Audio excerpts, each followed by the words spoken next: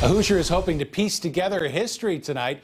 She bought a unique antique film reel from a store in Bloomington. Yeah, and to her surprise, the reel was full of old home videos. CBS 4's Mike Sullivan brings you her fight to reunite the video with the family.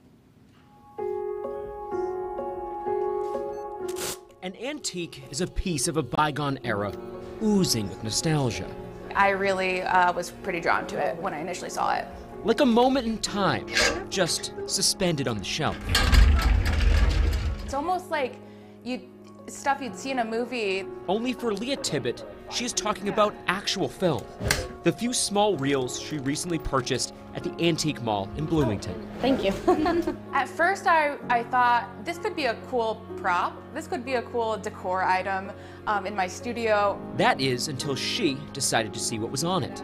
I am a photographer, videographer myself. She owns an 8mm film converter. This, you like kind of weave it in here. Slowly transforming the clips. It kind of like goes like, into a computer file. And I was pretty amazed at what I saw. Images of long-lost home videos, Leah guesses from the 80s. A lot of family times, like cookouts out by the lake, in the back of a red truck. Much of the film centers around a young boy growing up. If we can find someone who was one of the young kids. Just perhaps there could be a reunion of film and family.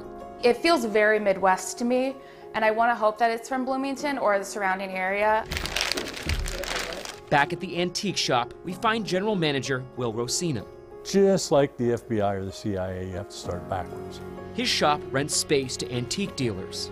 Talking with that person, you go back, where did you get it from? Also, are there any context clues? Sometimes the trees will give you a hint. There's trees indigenous to Indiana and the Midwest, which are not in Florida or Texas. There is a couple clips of coal mining within it. Leah is spreading the clips across her social media. Thousands of people have shared it, and I think everyone's really rooting for this reunion. We are too. In Bloomington, I'm Mike Sullivan, CBS 4 News. They're such sweet pictures. If you'd like to help in Leah's search, just head to our website, click on this story. We have the full clips of the video of this story at cbs4indy.com. Yeah.